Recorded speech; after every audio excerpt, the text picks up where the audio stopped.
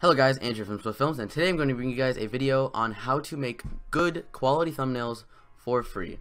And you're going to want to start by going into your browser, and you're going to go to this website. There will be a link in the description, and you're going to scroll down until you see this little chart. I guess you could check the system requirements, but they're so low that if you don't have that, you probably have a potato. Anyway, and you're going to click this download now.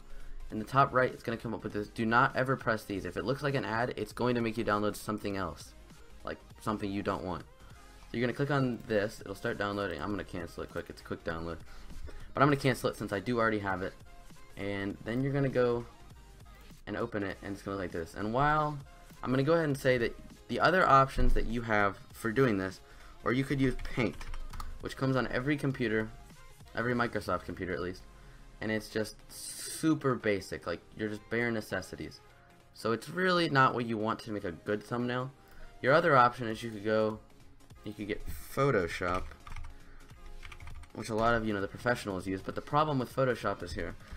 The Photoshop price is it's $20 per month, which is pretty darn expensive. Like that, you can do the math, that would add up really fast.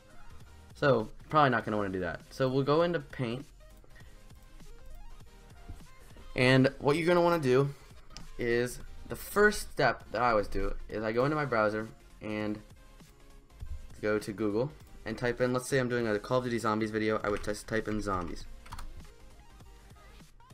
Okay, and then I'm going to go into search tools. We're going to images first, sorry. And then I'm going to go into search tools, size, exactly. And you want to type for width 1280. 1280 by 720. And these are going to be what all these different images you can choose from. And the reason you do 1280 by 720 is that is like what YouTube likes and what is considered one of the high definition ratios. So you're gonna just find one you like. Say I like this one. Just click View Image, and I'll copy image, and then you'll go back to Paint and you'll click Control V. And it'll give you these options and press Expand Canvas, and it'll expand the canvas to fit your photo exactly. Okay, and that is your background layer. And if you want some more detailed stuff, I'll try to make another video about exactly what each thing does, but basically each layer is a different thing within your image that can be edited individually. So first we have our background, so now we want to click this, and you don't want to do it all in one layer because then any edit you make to that layer applies to everything. So we'll go ahead and do the layer 2, and we'll make this our text layer. So let's say I want to make this. You want to make your font 72 is what I do. And let's say we just want to make zombies. We're going just zombies. And I'm going to go to font. And I use Comica Access. And you might be saying, how do you get that? That's not one of the defaults that comes with the computer. Well, I'm gonna I'll just go ahead and show you guys a quick one. I might make a more in-depth tutorial, but what you're gonna want to do is go to dafont.com, and it'll have all this, and then just pick what kind of font you want. Say I want a Mexican font, and you can just click download, and then you'll run and install it onto the font onto your computer, and then you will have that in all your Word, anything that uses a different font for typing. So I use Comica Access. That's my preferred YouTube font. You could choose whatever you want, but that's just what I choose. Now you're gonna want to do your YouTube color, and for me that is blue and yellow. So I do Open Recent, and I'll just go to here, and we'll just make this font yellow. And then you can click Color Picker, and all you have to do is click on the color you want, and it'll select it. See, it's down there. So now if I go back to this image, click, and see, it already made it yellow for me. So now it says zombies in yellow. And let's say, this is more like if you're doing something advanced. I don't ever do this in thumbnails, but I'll go ahead and show you how. You're going to want to click on this, no, it's lasso.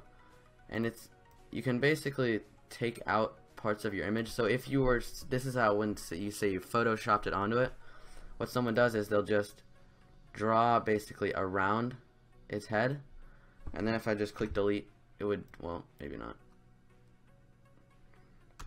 I don't use this feature a whole lot, so okay, well, you can use that to delete parts of the image. I don't know why it's not working for me right now. Oh, never mind, I'm retarded. I know why. I was in the wrong layer. See, that's an example. See, now you could hit delete and it would take that part out of your image, obviously. I don't want that, so I'm gonna go back in, and we're gonna go back to layer 2. So now, that is what you would do, and then I don't know why that's still there. Okay, there we go. And then I would go in here and I would just click this. I could drag it, and if I wanted it, you know, maybe down here, put it there, and let's say this is episode 1. And we're back. Sorry for the quick delay. I had a small problem, but I fixed it. So we're back. So say this is episode 1 of a 3-part series. So all you're going to want to do is type number 1 and just slide it up to the top right. That's where I put it. You can put it really wherever you want. I'm going to put it in the top right just because that's, you know, what I'm used to. But we need to reopen this so we can get our color back. Color picker, click that. There we go. So now it's number 1 again. So this is maybe a number 1, and that font looks a little boring to me. So what I normally like to do is I click on layer 2 and I press the one that says duplicate. And it'll give me 2 of the exact same thing, and you might be like, why would you need to do that? Well, what you're going to be able to do is, if you do this, is then you can go to this and you drag it down a little bit, and you might say that, hey, that looks absolutely terrible. In this case, I guess drag up. And then you're going to go to layer 2, and what you're doing is, and then go to paint bucket. You probably know what that does. It just does anything of that color, changes to the color you want. So what we can do is we can basically make it have kind of like a shadow effect, which in my opinion looks really cool. I do this for all my thumbnails. So now you can drag it a little bit up to make it a little more distinct, and with a lighter background you'd be able to tell a little bit more. But it really does look quite cool and adds some effects to it. And this is a very, you know, basic thumbnail. Not my best work ever. Normally I would spend a little more time, but I'm trying to, you know, keep the video kind of short. So now let's say that in our zombies video we used the ray gun a lot. So now we're going to go to, instead of typing zombies, we're going to do ray gun, as expected. And we're going to get rid of this because we don't need it to be that size. And any of these, like a picture like that would look absolutely terrible, right? To have a background. So what you're going to do is do search tools, color, transparent, and it's going to make sure the background of the, you know, of your image is transparent. And we'll just use the ray gun Mark II for this because this looks like a good image. So we'll copy this image, we'll go back into it, and now we'll go up to layer 3, add a layer, Control V again to paste it, and now let's just put this, you know, right here. And hold shift whenever you're making a photo bigger, because if you don't, it'll do something, you know, and distort it. It'll let you go either way. But if I, you know, the back, hold shift, it'll only let you drag up. It won't let you distort it. No, even if I wanted to distort it. If you're holding shift while you're dragging, it only makes it bigger. So just check that like that. Any other key features that I need to show? I really don't think there are. So now, once you're done, this is a pretty terrible thumbnail. I would never use something this bad. But like, you'd spend more time and you'd really, you know, you're experimenting and finding things that really look good.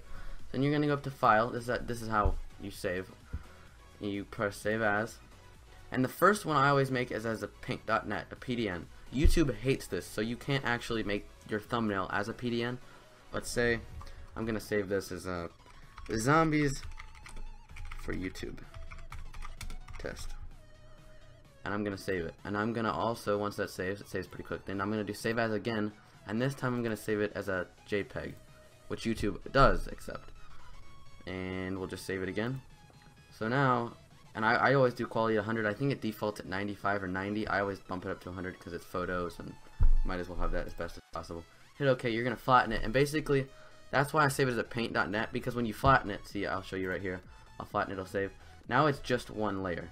So I can't really edit this at all. It's done. It's finalized. But I can go into Open Recent and reopen the one as a paint.net, and it'll have all my different layers. So if you mess up a thumbnail, if you only save it as a JPEG, you won't be able to re-edit it, and you'll have to start over, which would be really frustrating.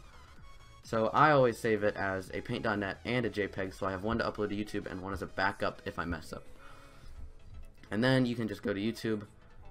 And I don't really think I need to show you this, but I might as well go to upload. I'll just upload this as a private, but let's just drag this video right here, and where it says custom thumbnail, you're gonna go here. And I save all my thumbnails in a folder called thumbnails, which is pretty easy. But I mean, if you don't want to do that, then you don't have to do that. But then you're just gonna scroll down and find your image, which actually, as many as I have, it sometimes takes a while. But here it is right here. And then, see, don't click the .pdn. That YouTube, here, let's see if I can show you. It'll probably get really mad at me if I do that. Maybe. I mean, it will get mad at me. It's just how long will it take. Okay, we'll just upload it to some extent. So this one is at the bottom. It's a JPEG. It'll say uploading, and it'll take a few seconds depending on your internet speed. It may take a little longer than not, but see, now we got that. And I'm gonna go ahead and cancel this upload because this is not a video that I was planning on uploading. Anyway, hope you guys all enjoyed. If you did, please leave a like. It really does help. If it helped you, subscribe. I'll have more of these tutorials coming soon, and the regular Call of Duty content will not be stopping for tutorials. I just have a few tutorials that I was planning on uploading because I figured these things out, and they were things that I wanted to know when I was starting out on YouTube. So I hope you guys all enjoyed. Have a great night, everybody.